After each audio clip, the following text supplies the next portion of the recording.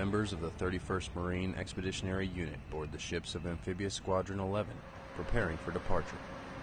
More than 2,200 Marines and sailors embark on 3 ships, requiring more than 1,900,000 pounds of equipment.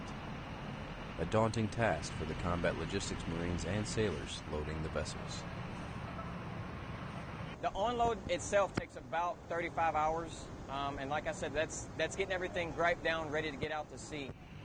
Once at sea, the 31st MEU will continue its bilateral training with allied nations in the Asia-Pacific region, while maintaining its readiness to respond in support of disaster relief, crisis response, amphibious operations, contingency operations, and humanitarian aid. Marine Sergeant Paul Robbins Jr., Okinawa, Japan.